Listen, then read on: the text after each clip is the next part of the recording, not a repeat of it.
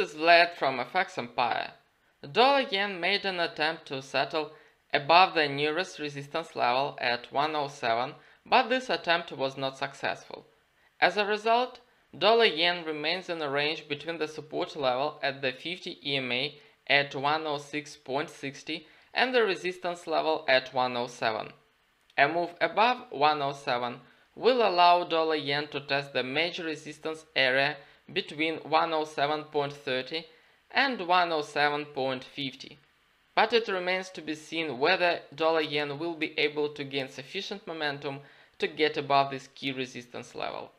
On the support side, a move below 106.60 will push dollar yen towards the next support level at the 20 EMA at 106.30. Have a nice day and good luck.